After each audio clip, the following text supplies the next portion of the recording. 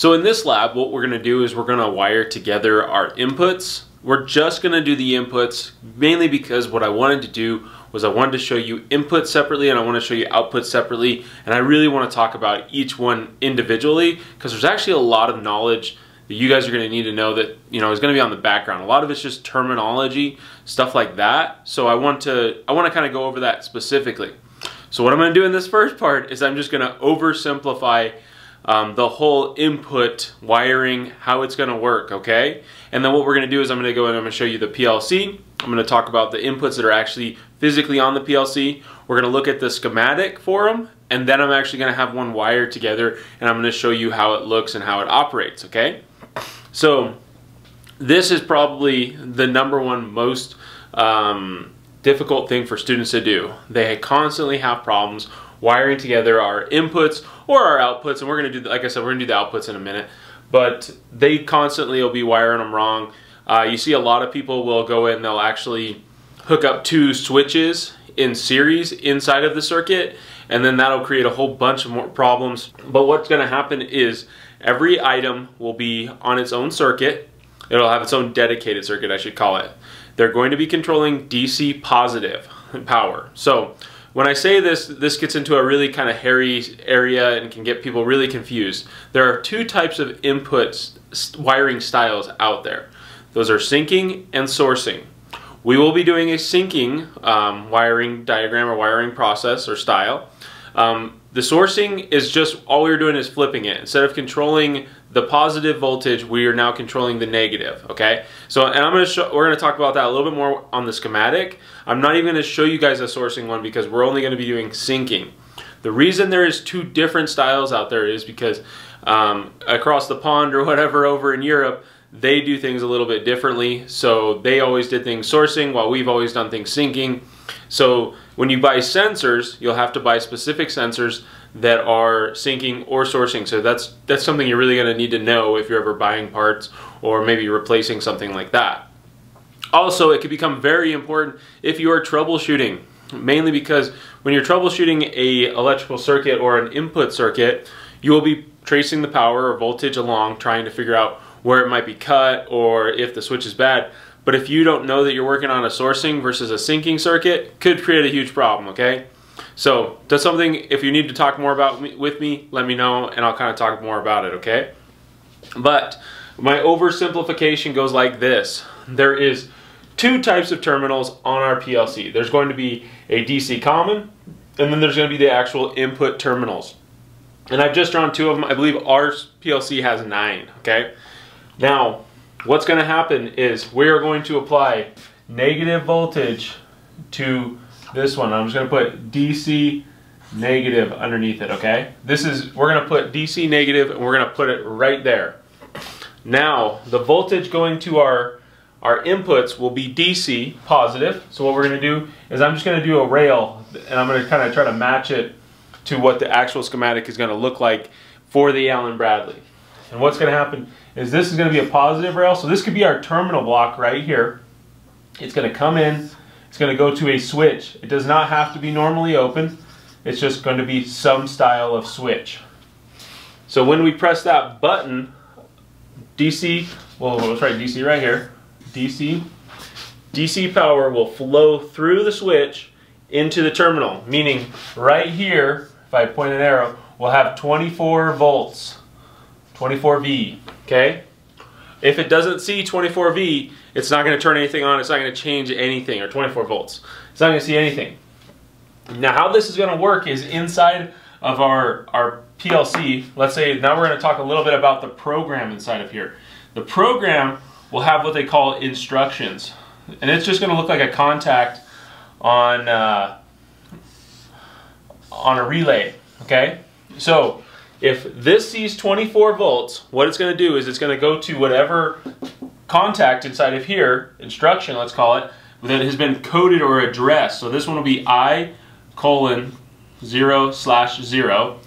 If it's addressed the same as that input, when that input gets power, this will change. So suddenly it's no longer open, it will become closed, okay?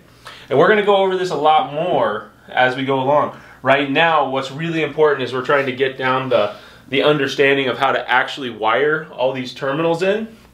And this could become a little bit tricky, okay? So again, we could also have another switch coming over.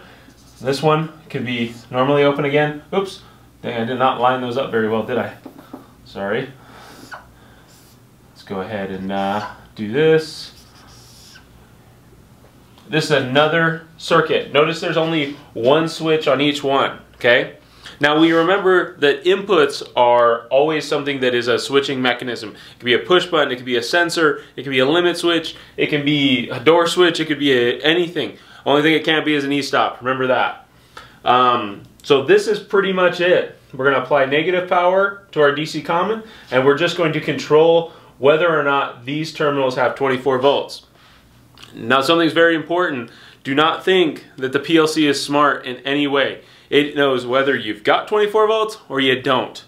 Literally, you could come over and touch the terminal with a wire and it has no clue if that's a switch. It has no clue what's connected on the end of it. It knows it's getting 24 volts or it's not. All right? So that's kind of that's our broad overview, oversimplification of how inputs kind of work. What I want to do is I want to talk with our PLC, and I want to point out the terminals, and then let's check out that schematic. All right, now we're back at our PLC. I'm just going to kind of point out a couple of these terminals here.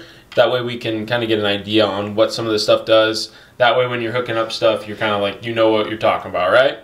So the first two right here, this one and this one, these ones are DC positive terminals. Now, yes, you can run anything that is a sensor, anything that's an input can be ran with these DC outputs. And these are DC voltage outputs. They're not DC outputs to like run something.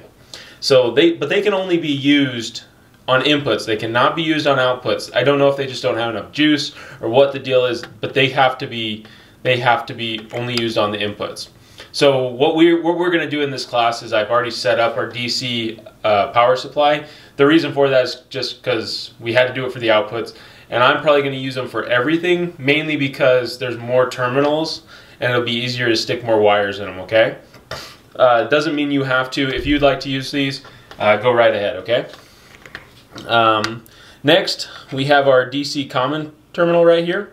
We hook up a DC common, and then I won't want to say it powers up these next three terminals, but it supplies the DC common for the next three terminals, okay? If you don't have the DC common, these three terminals will not work. You can supply 24 volts to them, but they will never work. Same with this one. See how this DC positive goes for the next 5 terminals? Again, if you don't put the DC common in this one, it will never let any of these 5 terminals work.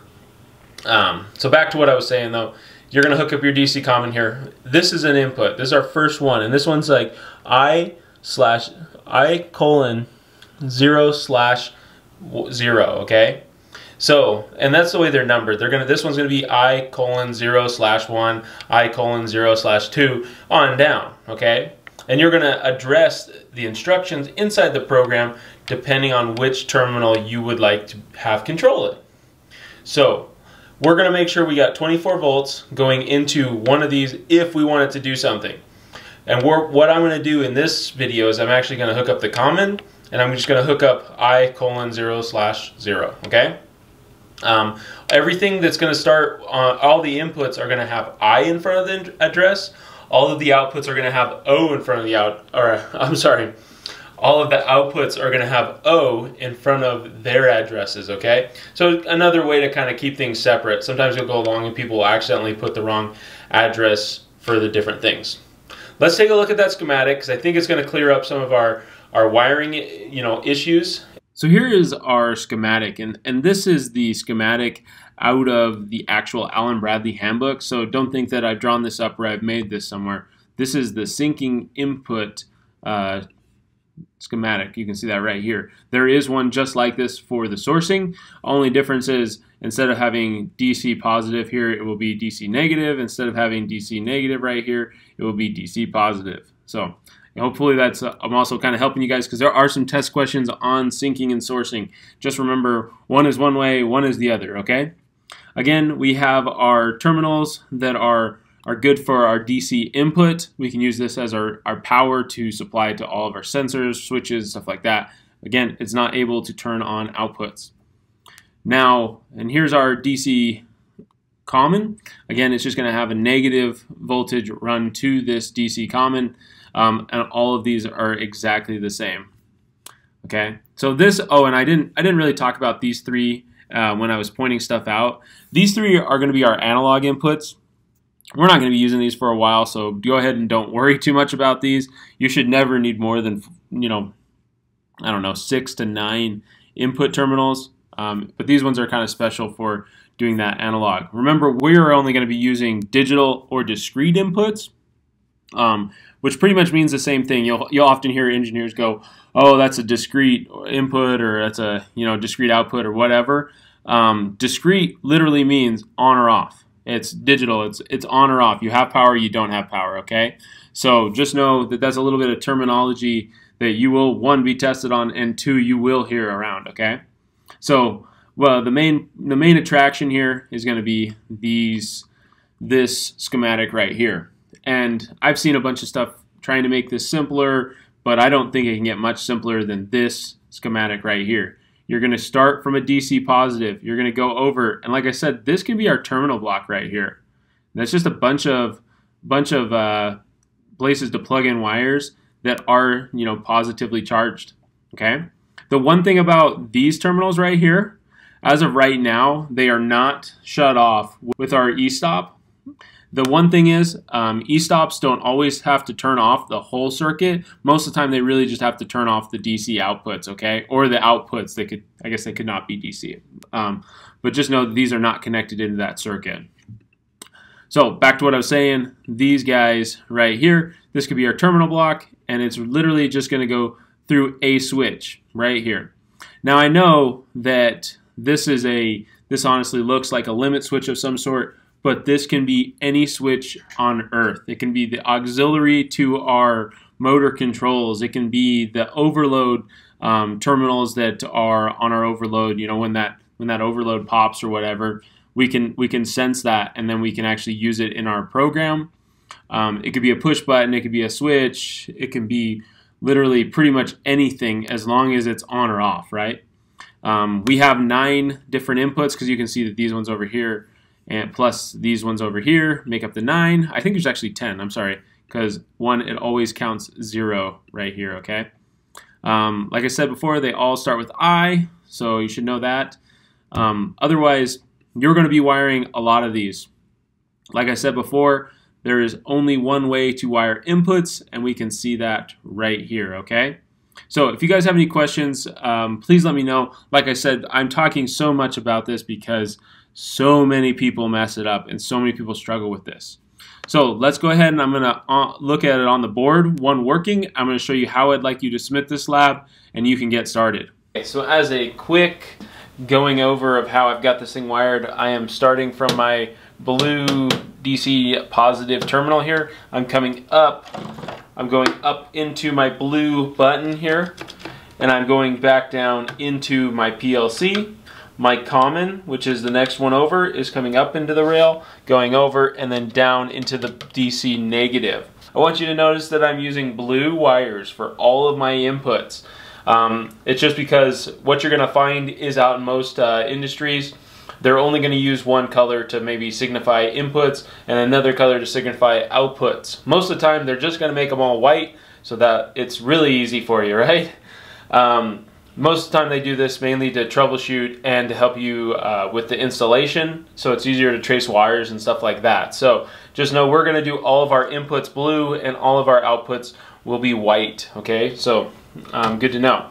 Now, I want to show you something. If we go ahead and we zoom into our PLC here, all these little squares all the way along here, and they're also all the way along the bottom here.